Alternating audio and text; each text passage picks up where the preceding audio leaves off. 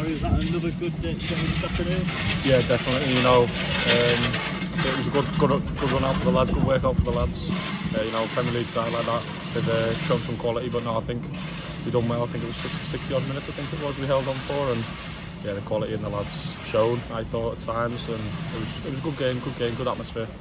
Really ran them close, didn't you? Particularly for that sort of 60-70 minutes, created some chances and managed to keep them out of the other end. Yeah, first half, you know, it was very tight. I thought it could have gone either way. It was like a basketball game in terms of both ends to ends. We had chances, they had chances, but yeah, like you said, we held on to 60 minutes, and then, you know, some quality for the goal from both their strikers that came on at half time. But yeah, no, it disappointing because we gave them that good of a go, but it was disappointing that we didn't keep a clean sheet.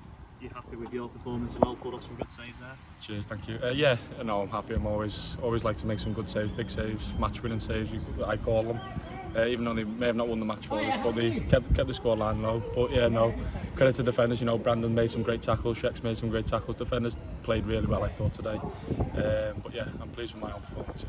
How have you settled into the way that the manager wants you to play, that sort of sweeper keeper role coming out of your box? You know, it's completely different to last year.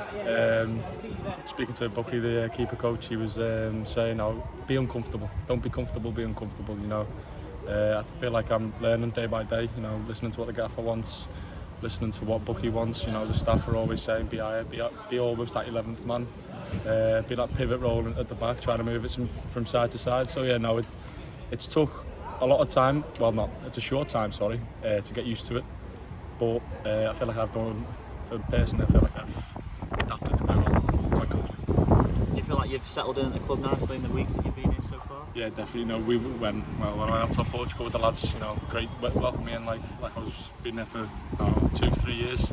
It was great to get to know them on that trip, real bonded, and yeah, settled in the club. You know, everyone around the club is great, gaffer, staff, players, behind the scenes, the staff are great. So yeah, it feels like a great club and a great ambitious club as well. And there's a lot of expectation on Sheffield this season, and from the weeks that you've had with the squad, can you see why with the quality that's on show? Yeah, you know, I was speaking to one of my friends the other day. The quality here is unbelievable, the players unbelievable, and you can see that in the way we play. We've just given Sheffield United, a Premier League side, 4 divisions above us, a good going for 60 minutes, and you can see. I think I can see a step up, definitely a step up in this league. Definitely. And the next couple of weeks, is it just about building up the minutes and getting more into sort of the rhythm and the way that the team's playing as you build up towards Dorking on that first game of the season? Yeah, you know, we've got I think 3 or 4 games to go in pre-season. That'll be